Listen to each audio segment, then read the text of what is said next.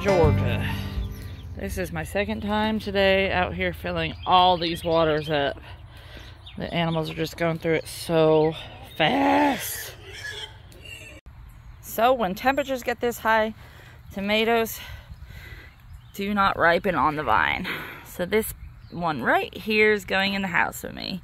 So you see how easily it broke on the stem right there?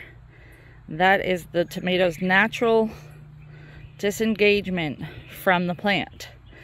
This is one of the facts about tomato ripening on the vine versus in the house that most people don't even know about. But because that broke off so easy, that is another sign that the plant has actually disconnected from the fruit already, and you are no longer going to get any nutritional value added to this fruit. So it will be just as sweet and delicious ripening in the house as it will be out here. It'll just be twice as fast inside. I guess it's caterpillar season. Tomato fruit worm, where are you? Looks like it went in. I might just spray some BT inside.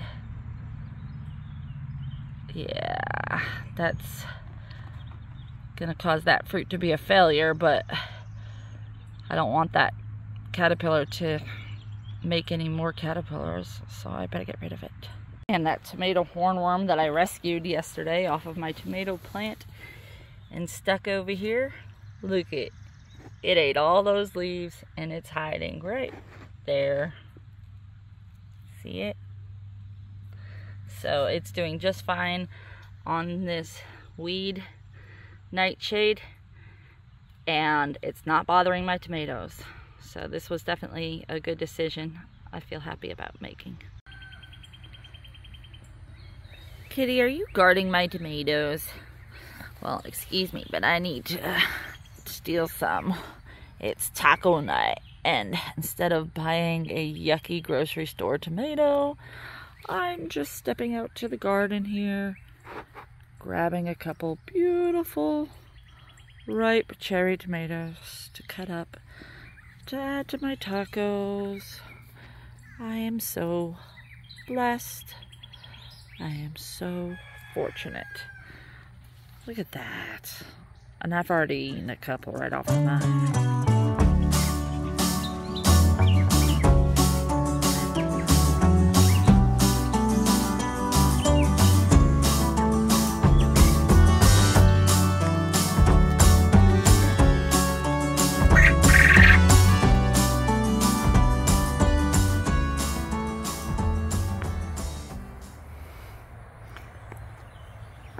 These fly traps are no joke. Oh my goodness. I don't know if you can tell. Super full of flies. Well, the new corn I planted is definitely coming up well, but something, probably crows, is getting to it, pulling it right out of the ground.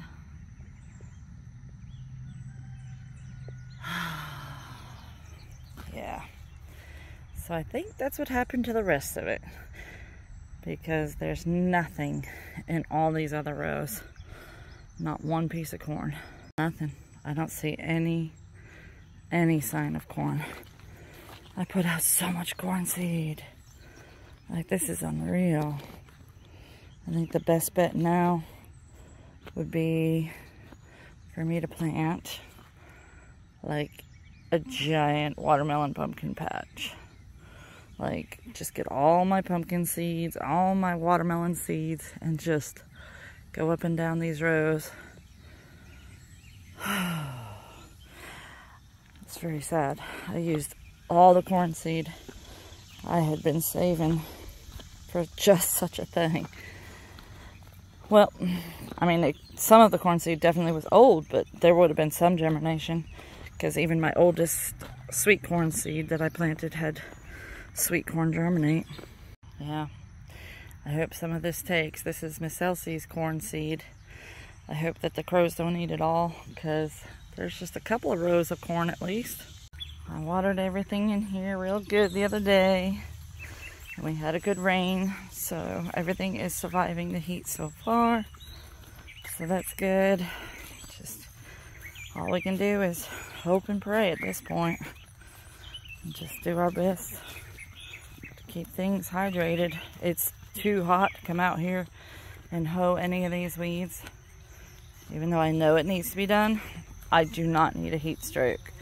And that would definitely happen. I've had a history of heat strokes in my past, and I've learned how not to have it happen again.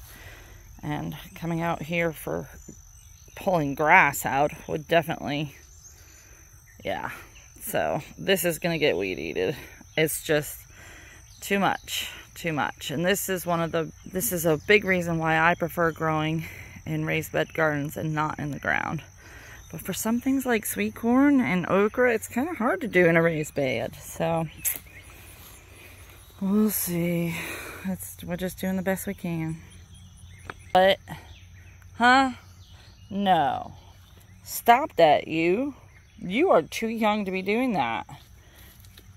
Oh my goodness. Maybe this variety that I planted in the very last row is an earlier variety, because I did a different type of corn for each of these rows, and then these 2 rows are the same, these 2 rows are the same, yeah. And then this was a different pack of seed that barely germinated, just a couple in the middle, and this was a different pack, and this was a different pack. I need to go find if I didn't throw away the packets already. This is not good. How's it going to be able to make a baby? Well, I guess it's making a baby. This one is. Oh, I wasn't ready for that. Big part of me wonders if it isn't this heat wave that's causing it to bloom way too early. The plants are only itty bitty. I've had that happen before with corn, and we just got itty bitty ears. But I've never grown this much corn at all. So yeah, we'll just see. It's all an experiment, right? If we get some corn out of it, great. If not, we learned what to do next time differently.